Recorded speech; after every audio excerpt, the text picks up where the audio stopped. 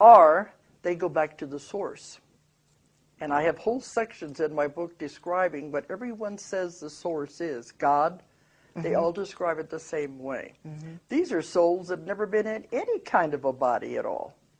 Can you imagine how traumatic it would be to come pure from the source and to this world yes, now? I can. Very disturbing.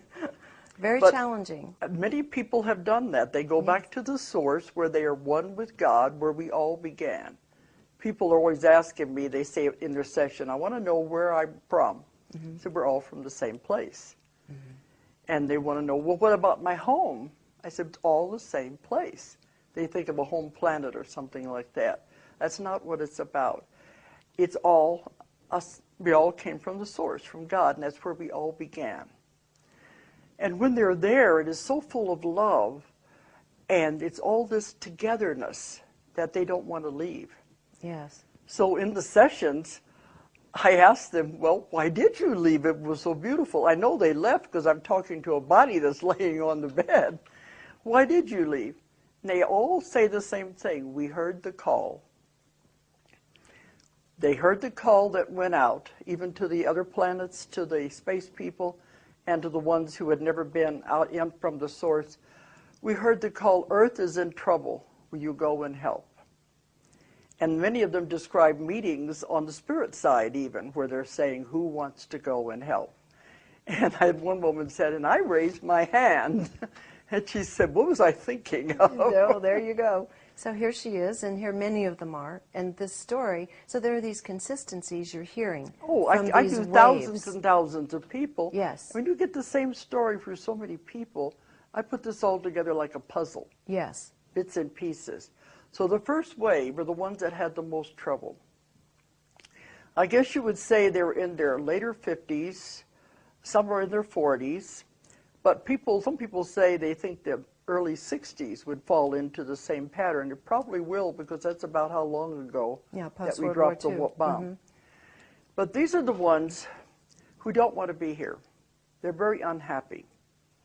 They have good families, they have jobs, but they don't want to be here. They don't like it. They want to go home.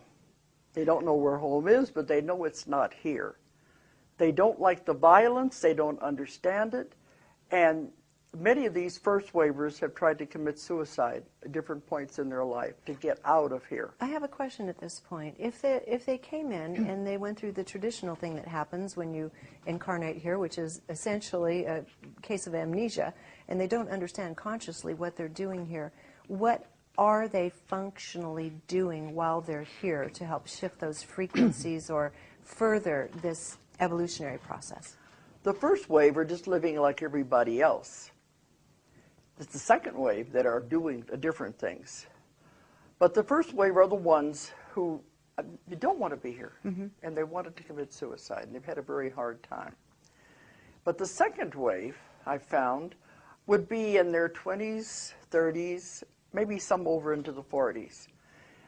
And when I'm doing them, they said they are called antennas, generators. They're here just to generate positive energy to affect everyone else. Yes, that makes sense. My son is in that age group, and he and his friends are just beautiful beings who really do work toward generating communal friendships, supporting each other, non-judgment. It's beautiful. Well, they said those kind of people can walk through a crowded mall or a store, and their energy will affect anyone that is there. Yes. Not consciously, they don't realize what they're doing, but their energy is supposed to be generated to affect other people. And I've had people come and say, what's my purpose? What am I supposed to be doing here? And the second wave, they'll usually say, you're just to be. And they don't like that when they wake up. They say, but I wanted to be doing something.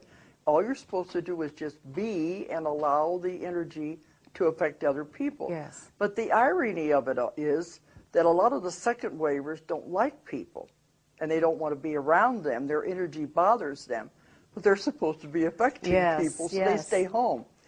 So they're not doing what they're supposed to be doing. A lot of the second wavers, some of the first and the second, do get married, but a lot of them don't want to because it's just It's just sticky, it's against me. dense, yes. And the second wave especially, they don't want to have children because they said having children creates karma. And they don't want to make any more karma. They want to do what they're supposed to do and get out of here. They don't want to be stuck here because if they create karma, they're going to have to stay. So many of them don't want children, and they work from their home. The second wavers do, so they keep away from people.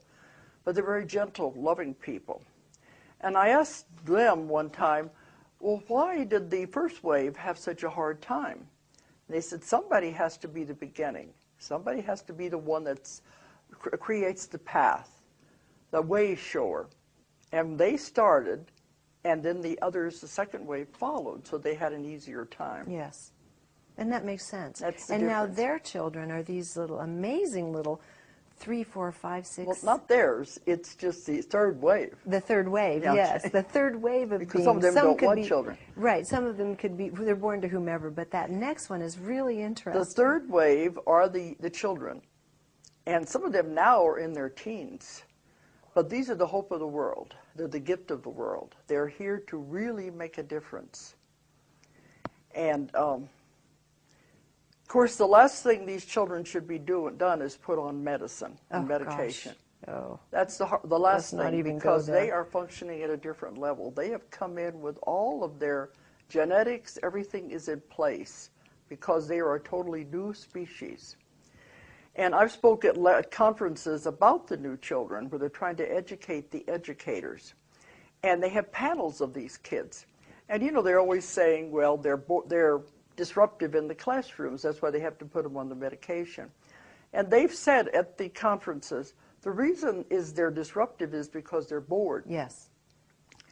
They said they say the teacher would ask them for an answer to a problem, a math problem or something. They tell them the answer. The teacher wants to know, how did you find the answer? And they said, I just know it. And to them, that's not enough. They want them to explain how they came by it. So that's very aggravating to one of these children. And another thing, they said they go over and over and over again the same material when I got it the first time. So they're bored. So what I was told to tell people, the teachers and the parents, is to give these kids challenges.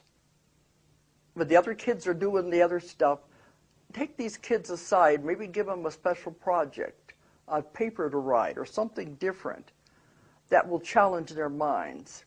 And they said, even if you just give them something, the younger ones, something to tear apart and put back together again. Yes. It's giving them a challenge. So they can use their creativity and their knowledge. Yes. Otherwise, they're sitting around, well, I don't, you know, I'm bored, I don't want to do this again. Give them something different. And that's how they should be treated. And they have a different way of thinking because they do grasp everything so quickly. So what are they being, they've incarnated specifically for helping guide humanity, not just technologically, but in terms of science, in every which way, because of their ability to retain like knowledge? I said, they're the gift of the world. Yeah. Nova had a special, it's been a few years ago now, where some of these kids were 10 years old and have already graduated from college. Yes. And some of these have already formed their own organizations. And it's interesting that a lot of the organizations they have founded have to do with helping the children of the world. Yes. Yes, I'm aware So of that. this is where they're going. So they're going to be much more giving the gift of not just creating conscious community again on the planet, using Getting it back to what it's supposed to be. Getting it back to what it's supposed to be. Because the rest of them were caught into the wheel of karma. They don't Yeah. know how to solve their own problems, let alone the world's problems. These people don't have those basic karmic problems, so they can just go in a different way. They're putting the world into this new world, the new earth, because we're headed toward a wonderful time. Yes, that's the good news. Technology will be used in a wonderful way. So many wonderful things are happening. So these new children have a part in it. And the first and second waves have a part, but they've had difficulty.